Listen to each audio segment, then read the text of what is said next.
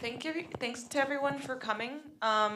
This talk, we're so lucky to have Amanda Askell. This talk is sponsored or helped, brought into real life by the AI Ethics Governance Initiative. And then I just want to say that we're also live recording this entire event, so anything you say will be forever in the scrapbook of the internet.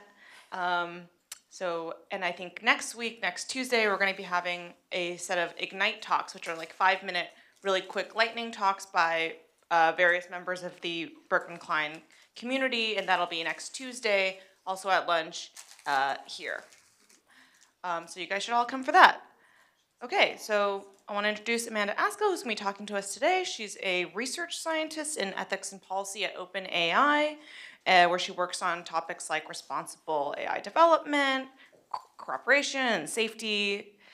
Before joining OpenAI, she studied philosophy, her PhD in philosophy at NYU, where she wrote a thesis on infinite ethics, which she's going to talk about. No, which we're going to make her talk about.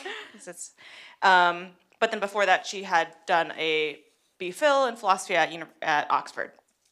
So, and in addition to that, she writes a bunch for popular audiences, so at Vox, The Guardian, or Quartz. So let's give her a little warm welcome.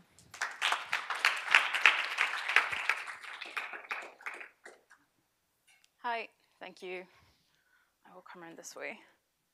I don't know if anyone else was like slightly horrified by this will be on the internet forever. I know I am, but maybe I have more reason to be. So today I'm going to be talking a little bit about AI development, and in particular, how to develop AI competitively without falling victim to collective action problems. So I guess like a key thing that I want to emphasize is that people talk a lot about competitive development and how it could end up being really bad for the safety and security of AI systems. And I'm basically going to say that there are lots of mechanisms for preventing that from being the case, and they don't necessarily involve ceasing competition. So that's the kind of key thesis. So here are some cakes. I promise to torture this analogy a bit later, but for now, here are some robots as well. Cool. I want to get rid of this little thing here. Okay, so basically there's going to be 5 sections of varying lengths. So the first thing that I'm going to claim is just that AI systems can be more or less beneficial to society. I hope people kind of agree with that already, but in case not, I will go over it. The second is that AI developers in general want to build more beneficial AI systems if possible. I think that's true even if you think of the most kind of self-interested, doesn't really care about the world, ideally fictional AI developer, but I think it's even more true of real-world developers. The third thing I'm going to argue is just that competitive pressures can reduce investment in system value, or at least incentives to invest in system value, even if you're a developer that wants to develop things safely and well, and that this is a problem. I'm then going to give a kind of very simple game theoretic analysis of that, basically, to indicate that there are 5 factors that affect the rationality of investing in systems value in this kind of situation where there's competitive pressure. And then I'm just going to argue that these 5 factors can be leveraged to improve AI development, even when you have a lot of competition. Okay, so first premise. AI systems can be more or less beneficial to society. So, picture of climber. I feel like since I moved to San Francisco, I became the kind of quintessential Bay Area person, which means that I go climbing a lot. So I'm going to use a climbing analogy here. So there's a question of imagine this is your kind of system here where you've got your harness and all of your safety equipment and you're going climbing in the outdoors. And the question is what makes this system beneficial? And I'm most systems, including in technology, but also elsewhere, have 3 key components to being beneficial. So the first one is just safety. This system is if it's designed well, it's not going to put me at risk of getting into an accident. It's basically not going to fail unexpectedly. I know what it's going to do, and I know that the risk of an accident is low. And ideally, I know that if there is an accident, it's going to be one that isn't very bad for me. And the equivalent in technology is just making sure that your systems don't suddenly or unexpectedly fail. So it'd be really bad if I had a safety critical system and I had some aspect of it that just failed unexpectedly in new circumstances. This is the kind of failure that we want to avoid. The second one is security. Now, ideally, this applies less to the case of climbing, but the idea here is if I have like someone who's very malicious and wants to do me harm, my system should basically be impervious to any of their kind of like their attempt to like undermine my safety equipment. So in this case, it might be that like doing checks, for example, is a way of making sure that if there's been any tampering with your equipment, that you're not going to like then go and rely on it. So that would be a system that's secure. And obviously in the case of technology, this is mainly things like if someone wants to steal data, I have a good way of like protecting the data of my users. If that system is working well, then I have a secure system. Finally, I want to have a good social impact. So that, like, a couple of natural ways in which my system for climbing can be of good social impact is that it can like not ruin the environment so that more people can come to the park and enjoy it and I haven't like destroyed it with my climbing equipment. And also just like the route is enjoyable. Like people find it pleasant, no one finds it too hard, etc. And in the case of technology systems, I think we want to think a lot about this because it's an easy thing to overlook. You can think, well, I have this system that is safe and secure, but you could have a safe and secure system that like decreases like trust in like really reliable information sources, and that would be a social harm that is unrelated to like safety and security in the kind of standard sense. So AI systems have these properties to greater or lesser degrees, as do like other technology systems, as do systems more generally. So basically, AI systems are in fact systems. And here is an example of where AI systems can go wrong. So this is a system where it's learning how to control this boat here. And you can see it's kind of crashing into things, but then eventually it's learning that it gets a bunch of points here if it gets these turbos. And so now it just keeps crashing into this over and over and over again. So the goal that humans had in mind here was that it would go to the end of the course, and instead what you found was that the system just started crashing in order to get these points from these turbos. So this is an example of a way in which like an AI system can, you think you've designed it for this like one task, you haven't realized that actually the way that you've created the incentives are such that it just is going to like set itself on fire. So that's bad. We don't want that. We want AI systems that are better than that. Okay. AI developers want to build more beneficial systems if possible. So I think that one thing worth noting is it's like strongly in companies' incentives in general to invest in making sure that their products are safe. Now, why is that? And I think this is like pretty true across domains. So first, obvious reason is just like money. People don't want to buy systems where like it's really easy for someone to just like hack the system and steal all of their data. So that's an incentive for companies to make secure systems. People don't want systems that are just going to fail suddenly, and so that's like a reason to build systems that are free of accidents. And in general, people want systems that enhance their lives, and so that's like a reason to want systems that have high social value. And typically, like, you know, I guess like in the kind of ideal economic model, this is like all you would need. If you had like a perfect market with perfect information, then you would end up just developing things with like the perfect level of the kind of socially optimal level of risk, because otherwise people wouldn't buy it. So you wouldn't overinvest in safety, you know, you wouldn't spend unnecessarily, but you also wouldn't underinvest. I guess a key point worth noting there is that you can in fact overinvest in these things. You know, if I were to have a food production company and I were to say, I know what, I'll like double the cost of the food that I'm producing, but in order to like, because what I want to do is I want to have taste testers for absolutely every piece of food that goes out. So essentially you can guarantee that someone has in fact eaten a small corner of this food before you ate it. I think most people just would be like, that's unnecessary and I'm not paying like $20 for a sandwich for that to be the case. So like ideally you want to get to this socially optimal point. The second key incentive is just like litigation, basically. So the idea, so like liability law is a way of like ensuring that you just kind of internalize any externalities. You know, like you harm me, I get to sue you as a company, and now like you are like in turn harmed by the harm that you caused me. So like a standard example that's used here are things like pharmaceuticals that go wrong. So, you know, kind of very famously drugs for morning sickness, which caused birth defects and led to like lawsuits for like millions of dollars against the companies that produced those drugs. The third one is regulation, and you'll notice here that I have like an umpire rather than like something that's from like, I could have had a government building or something like that. The reason for this is just that regulation doesn't always have to come from governments, although it obviously can, and governments are these kind of like external actors that can like force kind of safety regulations on an industry. But also a lot of industries do engage in things like self-regulation. And in that case, it's like this kind of regulatory incentive to develop safely.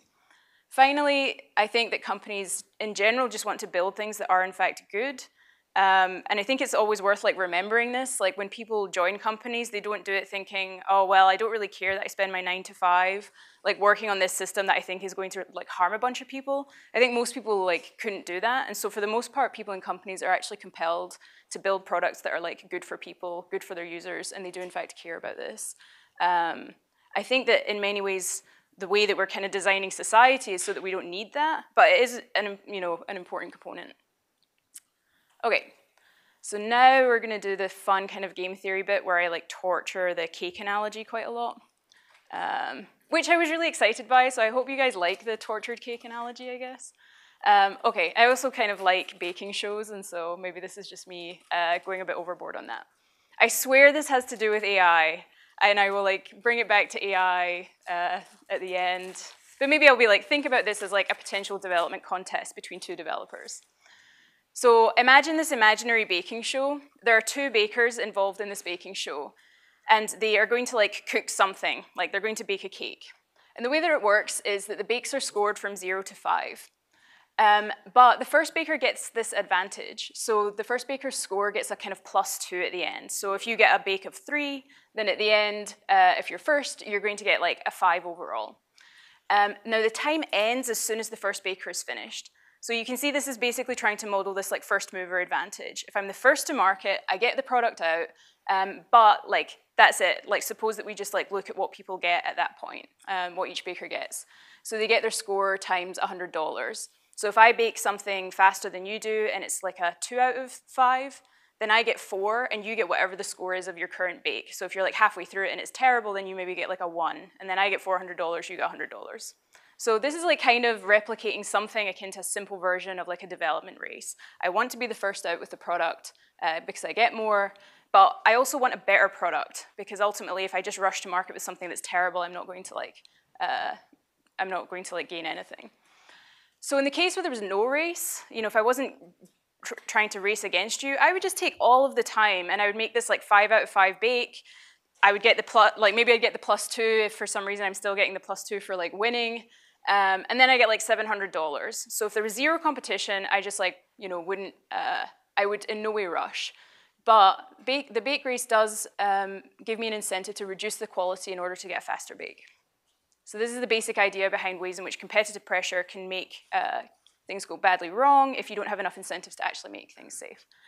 So in this competition, I could do what I'm going to call cooperating, which is I can use up all of the time and I can make a perfect bake. Or I could defect. I could bake as fast as possible and make a mediocre bake.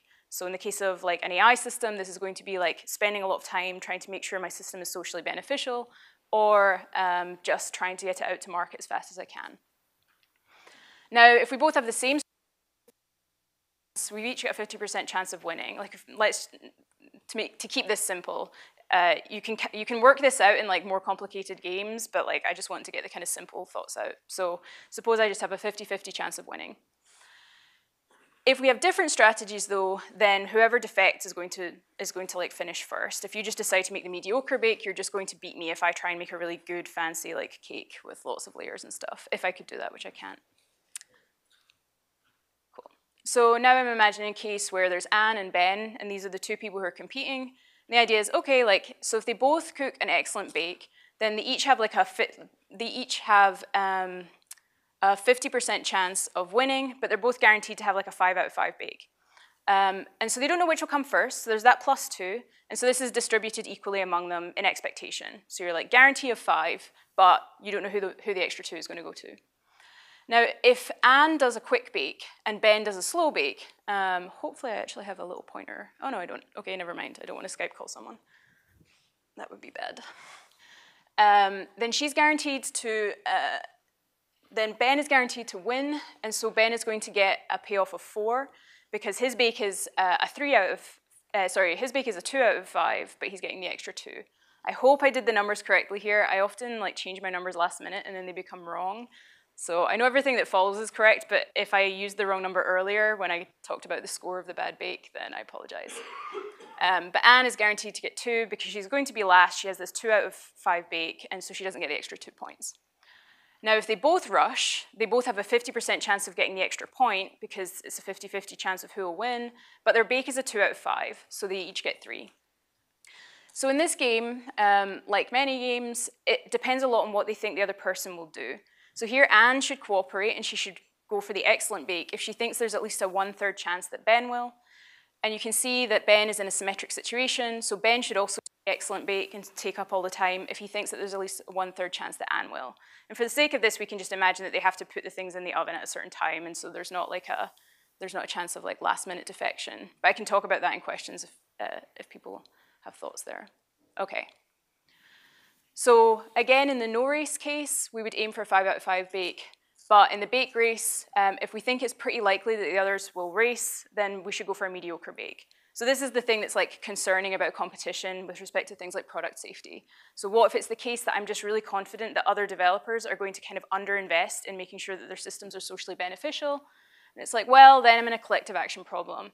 We'd all be better off if we engaged in this race over beneficial AI systems, but we find ourselves with individual incentives to instead defect and just try and build something really quickly. And so this is unfortunate. It's basically a tension between like the group interests and individual interests. And so in this case, responsible AI development can become a collective action problem when you're confident that the other person is going to race, or basically just as a result of competitive pressures. And I'll talk a little bit more about that. Cool.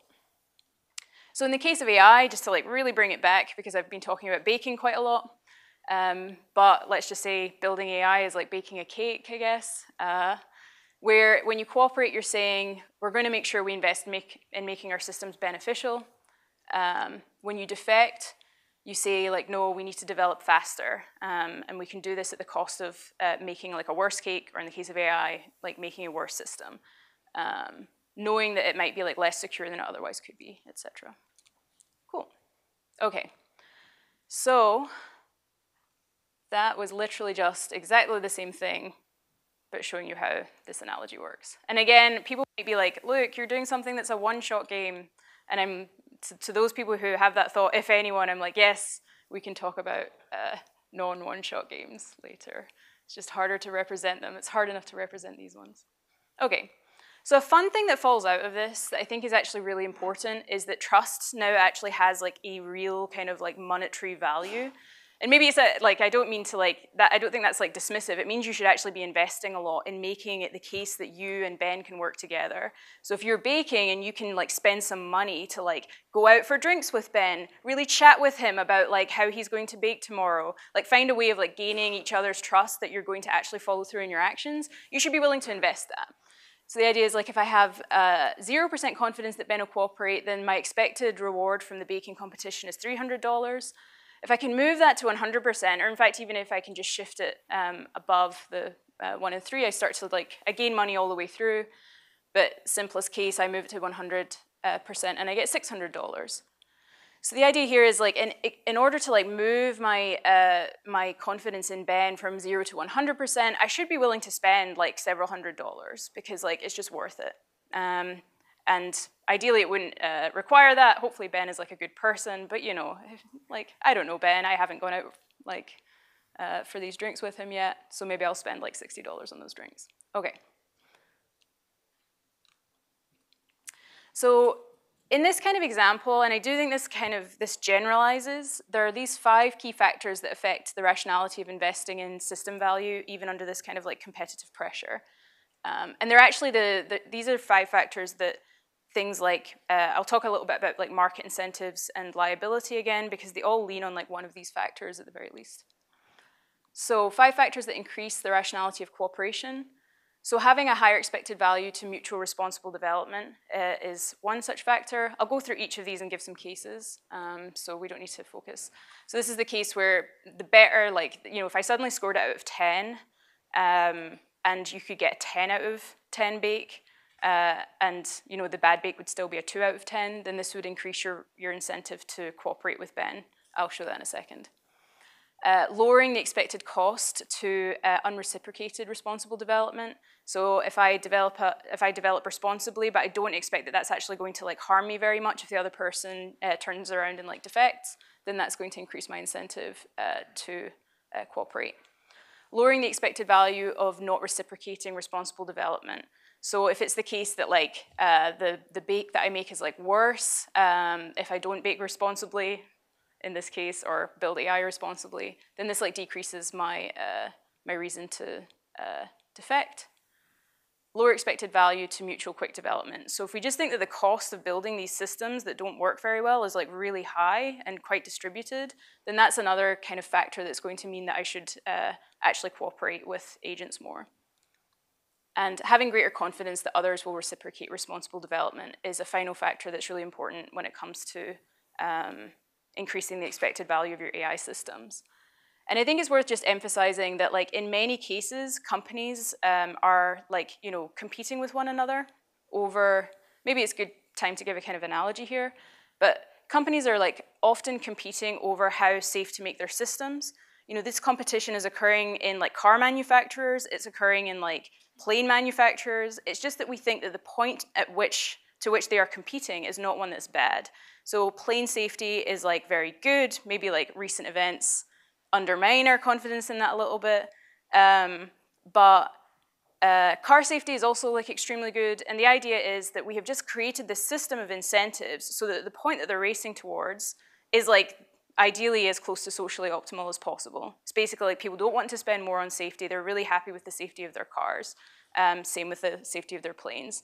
So I think when people hear something like competitive pressure pushes this down, it's like, we should only be worried about that if it pushes it below a point that we think is like kind of acceptable. And by like using these levers, we can make sure that that point remains kind of high. I'll try and talk a little bit about it. So this is just like to illustrate the things that I gave. I hope you just trust me on this. I did go through it, so hopefully these are kind of correct.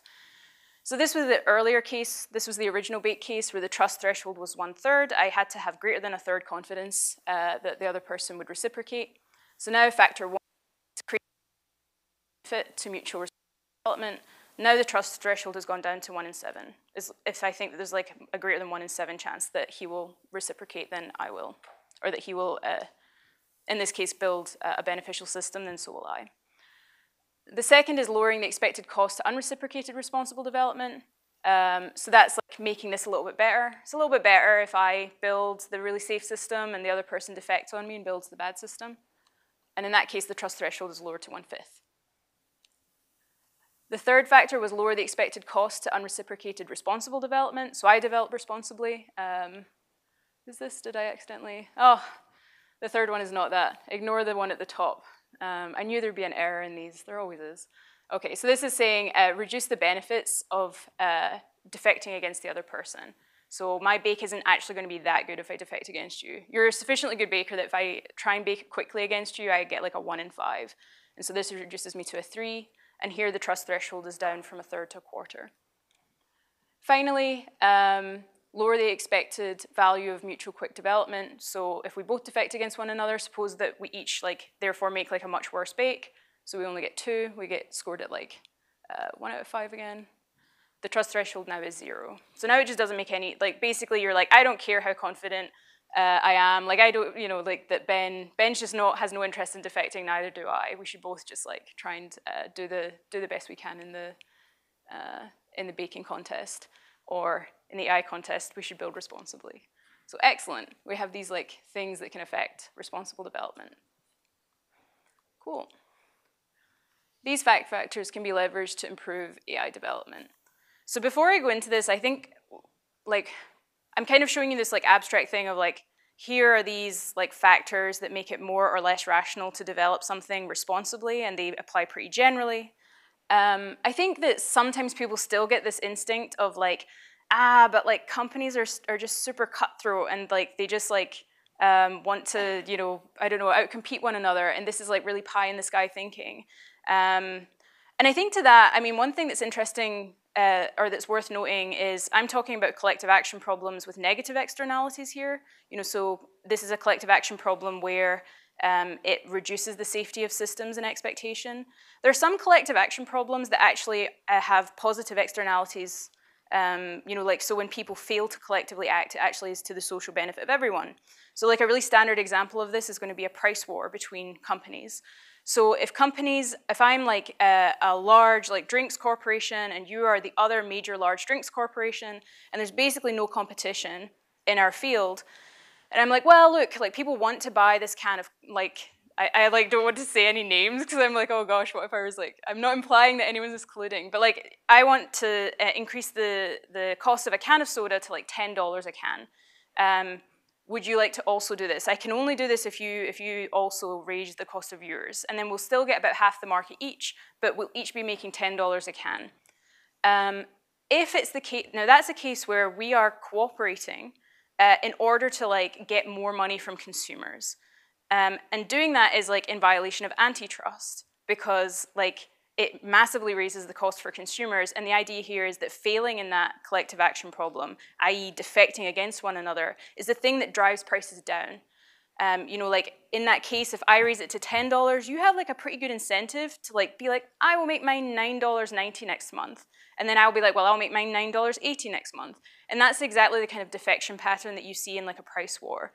But the really interesting thing is that we have an entire legal framework to make sure that that kind of coordination doesn't happen. So if you think that like we should be really pessimistic about coordination between industry to like make sure that they are developing safely, which is like what happens in a lot of self-regulated industries, but also elsewhere, it's like we think that like when it's in people's interest to coordinate, it's often such a kind of strong incentive that we actually like have to, if it has negative rather than positive externalities, we actually like make it illegal.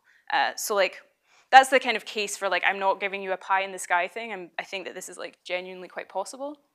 But the AI industry is like young, and so in many ways still has to like develop a lot of these mechanisms that other industries have already like developed over time. And I can talk a little bit about that later. Okay. So just to give a kind of overview of like some levers that would increase cooperation if like I'm correct, and I think this list is huge, it's like very kind of underexplored, and I think this should be like a kind of major area of research. One is that you can try and distribute the benefits of AI among developers more, or just like correct misperceptions about the long-term benefits of AI to everyone. So lots of industries don't actually have like an incredibly strong first mover advantage. In fact, in some cases there's like sufficient first mover disadvantages that it's actually better to be a kind of second in the development race. But I think in general this could involve like agreements to distribute the benefits, or just basically ensuring that your systems are actually like such that other developers can build on them, for example. Correct misinformation about system safety among the public and regulators. So a large like point of failure in the mechanisms that I talked about earlier is like just if the public doesn't know how safe or secure the system in question is. If I have no way of verifying how secure you are being with my data, then I can't like really like vote with my dollar and like not purchase your system. I just don't have the relevant information. And if I'm a regulator and I want to like come in and look at how secure your system is, and I just have no way of knowing, like I just don't have the expertise, or it's like really hard to find out this information, then like that similarly is just going to mean that I can't really enforce regulations that say that you have to have like a very secure system. Giving access to shared resources, conditional and responsible development. So this would just be a case where it's like, yeah, like you are more willing to like say work together with people who are like agree to like develop AI responsibly, that agree to like sets of ethical principles, and that can kind of demonstrate that they have done so. So this is like a kind of like positive bonus. And I should say that all of these fall out of the 5 factors. Make it easier to verify that AI is being developed responsibly. So that's a way of like reducing the likelihood that someone is going to kind of defect in this way. So that might just involve like finding ways of just like verifying that people are making sure that they have like, you know, a bunch of people employed for things like security work. It could involve like more rigorous things than that, but this is just a kind of example. Consider front-runner mergers to reduce harmful race dynamics. So this is something that like OpenAI has, it discusses mergers in its charter. It's like a little bit of a kind of unusual principle, but it's kind of interesting to me, where the idea is that if you have like, if basically being a responsible developer is like a large advantage, then you actually like massively reduce the cost of someone else defecting on you. Because you're like, look, you know, people want to buy my like safe, secure, awesome system. I'm not super worried about this person far away in second who is like building a much worse system. because they're just like not going to develop it first, and people are not going to like want to consume it. And so in fact, like, you know, doing that kind of like reducing these like head-to-head competitions between front-runner developers is like one thing that can also help with this kind of thing. Finally, like, in fact, I think I might have a couple more, but developers can make trades based on each of their concerns. If I'm really concerned about like data privacy and you're concerned about like something else, like misinformation, then maybe we can like agree, make like, you know, it can be kind of like this thing where each person tries to express their concerns and most developers try to cover most concerns. And that's another example of like cooperation between developers. Building trust between developers by increasing communication and collaboration. So collaborating on socially beneficial projects is a good example of that. And there's like, you know, less of a concern that that's like about specific systems you're developing. That's more just about making sure that the social impact is good. And creating economic incentives to develop AI responsibly. So that could be an industry or it could be like through a regulator. Cool. Oh, those failed. That was like a mistake slide. Okay, so one thing that's like worth noting at the very end here is that a lot of these things have really interesting feedback mechanisms. So in the case of trust, my confidence that you will cooperate with me increases, thereby increases your confidence that I will cooperate with you, because you know it increases my incentive to cooperate with you. But similarly, you can get these negative spirals where if my confidence that you will cooperate decreases, then your confidence that I will cooperate decreases. And I think this is really worth noting because historically we've seen this kind of thing play out just through misperception. So if you look at like the Cold War, for example, the US and the USSR, like in some cases just misperceived the actions of the other in a way that caused these kind of negative spirals. So in the case of like global politics, this can obviously be extremely dangerous, but it can also just seem kind of wasteful. It's like really unfortunate if one person does something that seems to indicate that they're not cooperating and the other just like says, you're not cooperating, so I will then cease to cooperate. Basically, forgiveness is like a really important principle in these sorts of games. So you forgive, and then you get this positive spiral. So that's like the kind of importance of trust. I think I've talked about a lot of mechanisms here. There was a lot of things that I wanted to cover that I didn't, so hopefully some of those will come out in the questions. But that's the end of my talk.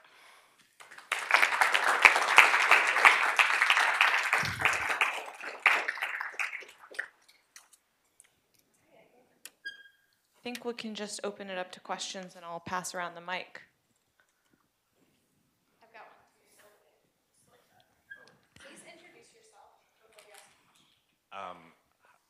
My name is Sam. Hi. So there was a lot that happened in this talk. It was packed full of information. I was wondering, you sort of have this, it's a little fuzzy as to like what the concrete outcome is here. Mm-hmm. Like, are you talking about AI development while we're still like attempting to reach some sort of AGI? Or are you talking about sort of the final end product of like, we can sort of, through this game theoretic principle, we understand that the final AGI will be, you know, a safe AGI. Yeah, so there's a question of like, let me know if I've kind of misunderstood, but one issue is like, when you think about development races, this could mean one of two things. It could mean like, there's like two kinds of races often. You know, one is like a race to just reach some endpoint. So maybe like AGI is a good example of like an endpoint. I don't think it necessarily is actually a good example of an endpoint, but like, let's suppose it is. Or you can just be like racing to stay ahead and develop kind of like ever more advanced systems. I think that a lot of this should apply to either case. You might have certain concerns about, so like in the kind of case where you're thinking of something like AGI, and you're thinking, okay, this is like some kind of like extremely like powerful general system. You could have this dynamic where like you're incentivized to kind of, the concern that you might have is in a race to like stay ahead, you can be kind of increasingly like incentivized to defect towards the end. And the reason why I'm making this argument is that if you have, throughout like the development process, put into place the kind of mechanisms that make sure that development is safe, then basically defecting at the end is less costly to everyone. So the idea is this is about like what you do over the course of development. Mm-hmm. with the hope that you then ensure that, like, regardless of what happens at the very end, you've made sure that things are safe. Now, that's not, like, completely guaranteed, but that's the kind of, like, motivation behind this sort of, action set, I guess. Cool. So then my sort of follow-up question to that then is, how do you deal with the fact that, like, sometimes companies are not playing the same game, although they like may perceive themselves to be doing so. Like there's some sort of like non-compliance that is unknown. Yep.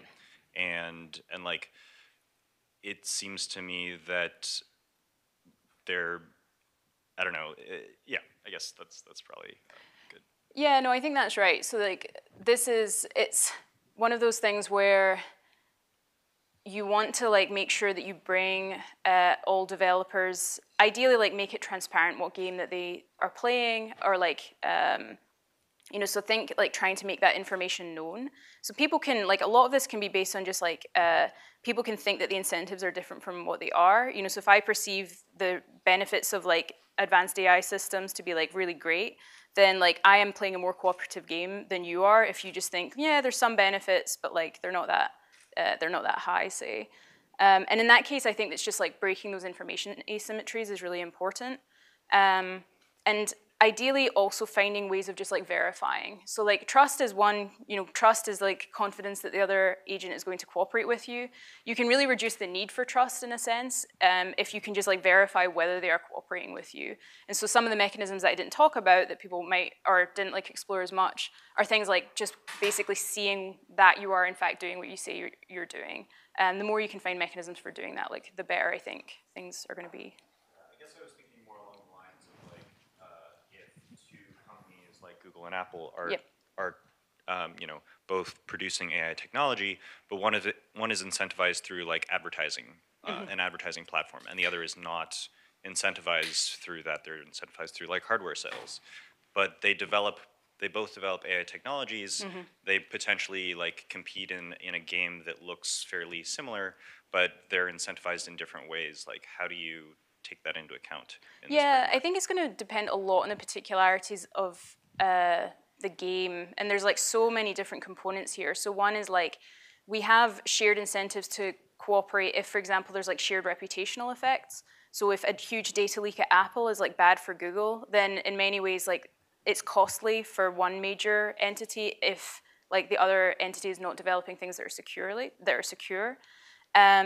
But it also depends a lot on whether you're competing over the same domain. So like if I am like trying to build something in advertising and you're trying to build something in an entirely different market, then I think that there's less, basically we're not even in the kind of game, like we're not even competitors really in this sense, because we're not competing over the same kind of like market share.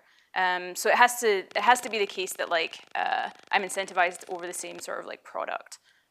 So yeah, like I don't think that fully answers your question because I think you have a specific scenario in mind, but I'm also totally happy to like work through that later. Other questions?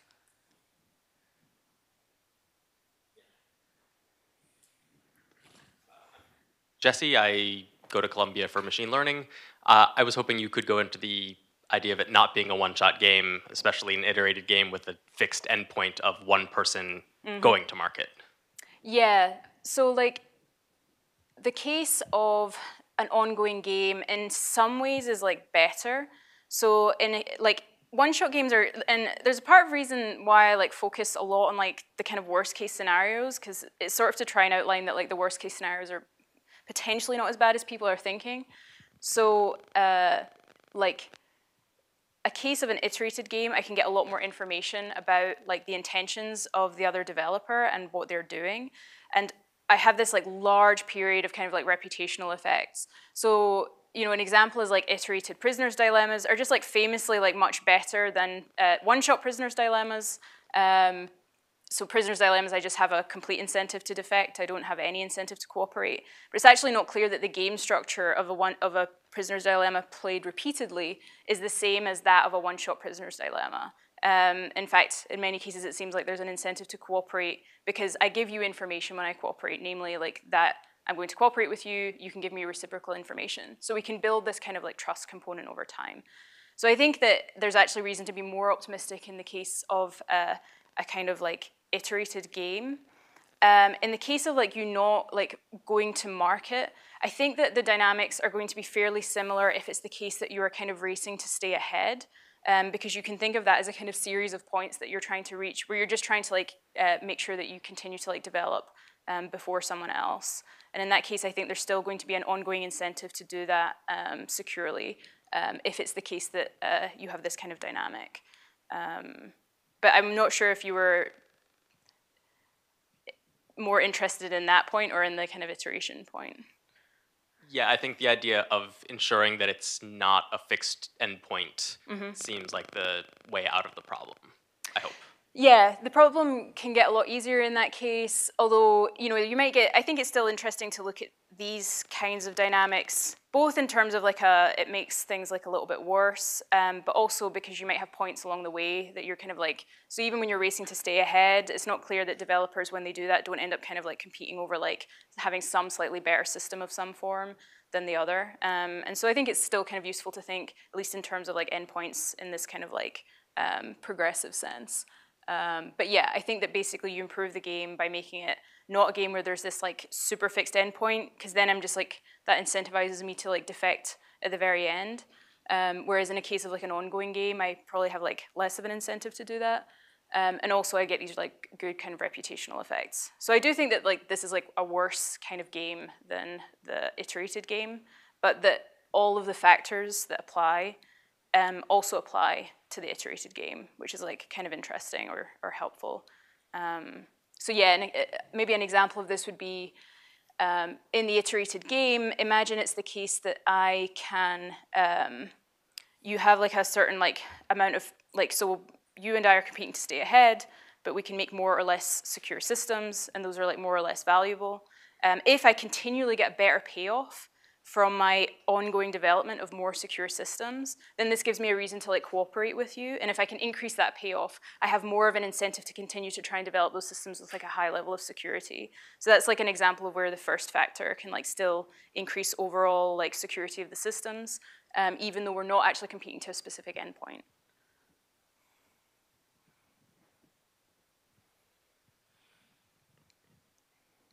I might throw out a question. So my name's Nicole. I'm staff at the Berkman Klein Center. So I think we host a lot of different talks here about ethics and governance, and not often do we go down the route of the games, which I think is really interesting. But for me, I'm unfamiliar with it, so I'm trying to situate it in relationship to some of the discussions that are going on about how to think about this space. Yep. And I think something that like I would love to hear how you relate it to this would be concerns that I think are hard to situate relative to the incentive structures that you're talking about between these like competitive games. So we've heard from Virginia Eubanks talking about the development of systems for allocation of public resources, and we've heard from others talking about the ways that data can sort of contain bias or contain artifacts that kind of have impacts in the world, that it would be hard to see how they would relate to like the market competition around AI. And so you've painted a kind of optimistic picture, but I'm wondering like which concerns you're optimistic about, and if this structure that you're offering really addresses some of those others. Yeah, so in many ways, like, it's optimistic because I'm like, hey, there are like, the first thing to say is, like, there are, like, potential failures here that there might not be in other industries. So I think a really good example of this is the case of things like bias in data sets. So, like, in many cases, when you develop AI systems, the people who would be harmed by those systems are not the same as the people who are purchasing those systems. And so this can lead to the kind of asymmetry that doesn't let market mechanisms kind of, cause you to bear the cost of that harm. So imagine a case where like I'm trying to decide like how much jail time someone should get, and I release a system that's really good at just telling judges like, you know, this case, given all of the facts you've made available to me, here's like I just recommend like how much jail time to give someone when you're sentencing. and you find out that that system is like hugely biased, the agents that are like using that system, i.e. like the local kind of governance structures, like whoever decides to implement it in at whatever level, are just not the same as the people who will be harmed by it. And also in a lot of cases, the people who are harmed by that system are fairly disenfranchised. So it's not like easy for me if there is, as it turns out, bias in that system, and I'm like given an overly punitive jail sentence to then like take this system builder to court and like and sue them for this. And so that's the kind of case where you can see a real failure in some of these mechanisms. So I think the main thing I'm arguing is basically that like, and on a lot of like my work on this, I actually am like, look, AI is a special case where a lot of these standard mechanisms either don't apply or they fail. So like currently it's like a fairly unregulated market, so you're not looking at a case where there's an external regulator. There's a huge amount of asymmetry in like who's purchasing the systems and who is like potentially harmed by them. There's like a huge asymmetry in information between regulators and developers, and between consumers and developers, and that's like another case where you don't expect market mechanisms to really be able to help you. And currently there isn't like we do have like the liabilities framework, but it's not always super clear how that's going to apply to some of these systems where we can't know like how they're making these decisions, for example. And so in many ways, like there is actually this like huge problem, which is like all the incentives that I gave you at the beginning apply a little bit less well to AI. And so I think the kind of key thing that I'm pointing to is like, actually we have an incentive to build those structures, and that's like the important factor. And so like AI is this like novel industry to many degrees, and I think novel industries often make mistakes of this form until they basically learn to coordinate. So maybe I can give a couple of examples of that. So one is this like the kind of scooters, the electric scooters in the Bay Area, where I could be getting the kind of facts wrong, but I think that what happened was they were basically like originally working with the city about like, you know, where to put them, make sure they're safe, etc. And then I think a company just like put their scooters like on the street, and you know, the city hadn't given it approval, etc. And the city like responds by just banning electric scooters. And you're like, well, that's no good and essentially that's like an act of defection that's like then harming everyone. And so then people like work together, like, you know, I think that then some of the companies have worked with the city and are now like allowed back in the city. And so that's like an example of like a novel industry basically making a mistake, I think. And a lot of industries, if you look, like when I have done some kind of case studies, make mistakes initially that are in fact harmful, and then they learn from that and they improve. And I think that in the case of AI, these systems are often so kind of general and important that I actually don't like that dynamic. I don't think that in AI development, we should be like producing systems and then learning from mistakes in the world, and then like, you know, like being like, oh, actually we should coordinate to make sure that we're all developing safely. I just think it's like too costly. And so that's why I'm trying to like preempt that and be like, let's not be like a novel industry. Let's kind of like bypass that stage and just start building these mechanisms now and learn from other industries instead. And you do see this like in other cases. So like, I think it was like the pharmaceuticals industry so when you look at like patent medicine sellers, they came along, and pharmaceutical industry exists, and patent medicine sellers come and they just start directly selling these like medicines that don't work to consumers. You already have the pharmaceutical industry who are selling to doctors, and I think that they actually ended up supporting some of the legislation that eventually became the existence of like current drug laws, like the FDA as the kind of like ultimate entity there. And in many cases, and you're seeing this in AI as well, like a lot of AI companies are now basically coming out in support of certain forms of regulation of things like facial recognition technology. And so I think it's this thing where I'm trying to say like, there are actually big problems here, but like as an industry, like AI developers can in fact just kind of like bypass some of the mistaken bad phases and just like move to these phases where we instead like develop the mechanism to prevent it from going wrong. So hopefully that kind of ties it in a little bit to the case that you were thinking of, and like why I think that there is an initial problem, but I'm like maybe a bit more optimistic about finding solutions.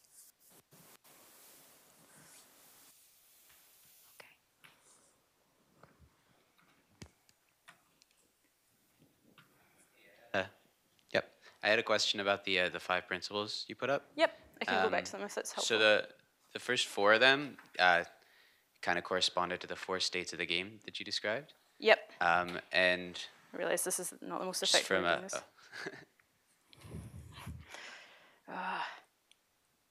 They're somewhere. Yeah. There we go. And then so the first 4 corresponds to the 4 in the square. Yeah. And then the 5th one kind of seemed like it was an outcome of the first 4. Mm-hmm. So I was just wondering if I'm thinking about that correctly, or if there are ways maybe to intervene on that greater confidence factor that are not through those first 4 levers. Yeah, so this is like, I did a bit of a kind of cheat here, because in many ways, like, I'm treating, especially like, it makes it look like I'm treating trust as this like external thing, and it's just sort of useful for me to do that, to talk specifically about mechanisms that can improve trust. But then you'll look at a lot of those mechanisms and they're really applying via these incentives. And also, if you actually look closely at a lot of these incentives, they affect each other quite a lot. And, you know, so like, also, I mean, I'm just going to reveal all of my cheats here, because I'm like, look at the fact that it's like expected value. So that means you can adjust these things not only by changing the actual value of the outcomes, but by changing their probabilities. So like, there's a lot going on here that I sort of like mush together. But yeah, trust is like highly integrated with the other factors. And in some cases, you might just think falls out of it. I think for that to be the case, you also have to have this premise about the agents that you're kind of working with. So if I just think that you only respond to your kind of self-interested incentives, then the way that I would like make the kind of trust threshold, like the way I would get greater confidence that you're going to reciprocate is by changing your incentives. And I agree that that is like one way that I can do this. Like that does in fact give me evidence that you're trustworthy if it's just like not in your interest as much to defect. But I think that like maybe this is like, we should also think about the ways that don't seem super incentives driven to like increase confidence that others like will cooperate. So in many ways, I just think that like if I just get to know someone a little bit better, get to know like the kind of person that they are, that's a way that I have more trust that they're going to like reciprocate my like my own responsible development, or in the case of cakes, my own excellent baking. But that's maybe not as covered by these like factors here. So it's like I do think that like yes, each of these relates to one another, but we should also not model agents as these kind of like homo economicus or whatever. And we should think, yeah, no, it's also I just get information about you as a person, and that kind of thing can also just increase trust.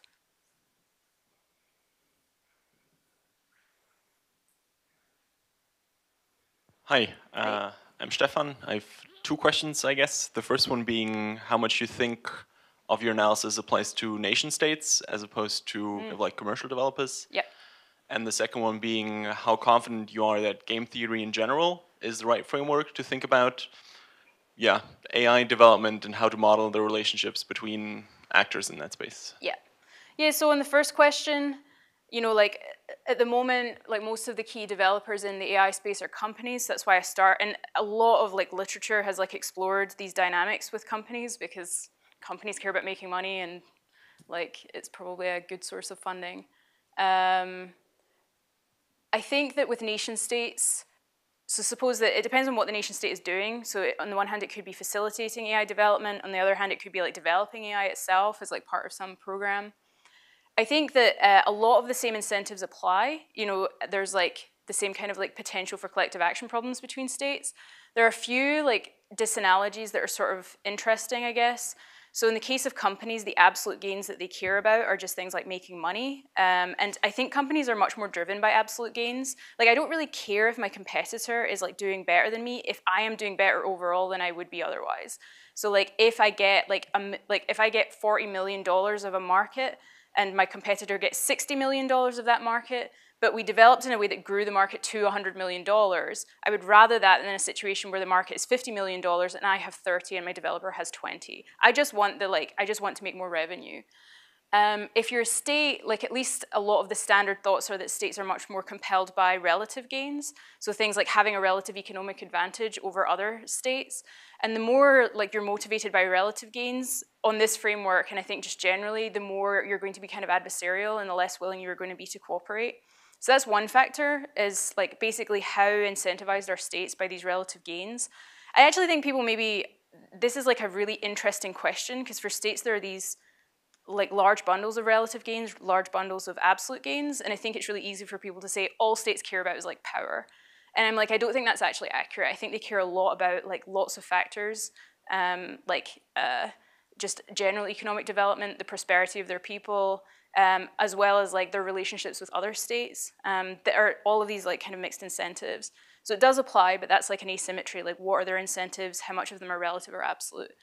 I think a second key issue is that in the case of private developers, there's very often this third party, which is the state. And the state actually has this like ability to like come in and like regulate you, for example. So if you're just doing things really terribly, like a regulator can just come in and be like, you need to stop. And like, I'm just not going to let you continue. So this ability to like appeal to third-party oversight is like really useful, and it's not something that states have as much of. So there are like international bodies, but in the case of like international oversight, you might just think it's like a little bit less robust than the case of like a state that can just come in and be like, you need to stop operations. There's not really an international body that like does that to states, but there is also like it is also worth noting that there is that body. But if you look at like a lot of the mechanisms and things like that, they are also very similar. So if you look at like arms control, like this like fits really nicely into this like kind of framework. So this is like a long way of saying like, when I think about states, there are a few asymmetries, but there are also like symmetries that should mean that we should maybe want to appeal to similar structures. The second case is like how relevant is like game theory in general. So the way that I think about what I'm doing, and maybe this is like kind of wrong, is, but you know, like you see here, I gave like a one-shot game. I kind of like, you know, I've revealed all of my cheats here. And in many ways, I'm not doing much more than this like super basic analysis of like, what are the rough incentives here? And basically, I think that my concern is that the narrative is sometimes at this really early stage of like, everyone is just fighting against one another, and that's gonna mean that we're all gonna develop things that are really terrible. And I'm like, let's just move that like one step further and be like, actually, when you start to just analyze these really simple games, that's not actually true. You do in fact have pretty strong incentives to like cooperate with other developers to make sure you're developing responsibly. You can also take that to like this further stage of doing a full kind of game theoretic analysis. And I'm like, I like game theory, and so I want people to do those analyses, especially because they're then more realistic. They're across time. They think about number of developers. They have like many more variables than I have here. And I do think that's useful. I think the main goal that I've had though is just to like kind of communicate these ideas to people and communicate this like less pessimistic picture. And so I'm not saying something like, oh, this game theory is like super advanced and useful. It's just kind of like, hey, look, like even on like really simple models or just like simple kind of like naive ways of looking at what's going on here, we should be a bit more optimistic. So yeah, it's like I'd love to see the game theory done. I would love it if people like listen to it, but if they're, you know, like ultimately like I want just people to kind of like think about the things that are ideally like the most important and just like one step beyond the kind of like naive like super adversarial framing.